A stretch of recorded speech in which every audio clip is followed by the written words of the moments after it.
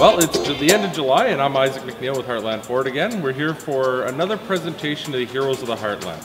And this lovely lady standing beside me, by the name of Ashley Semotiuk? Yeah. Perfect, I got it right again. Was the nominee who was chosen to win. So, Ashley, please tell us about yourself.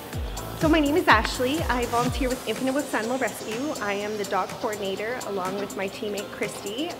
We have a group of about 70 people. Right now we have about 30 dogs in care, with 10 more coming on the way from Winnipeg within the next week. On behalf of Heartland Ford, our partners with Mix 107 here in town, we'd like to present you with a small token, not much, but a small token of $200 for what you do. Thank you.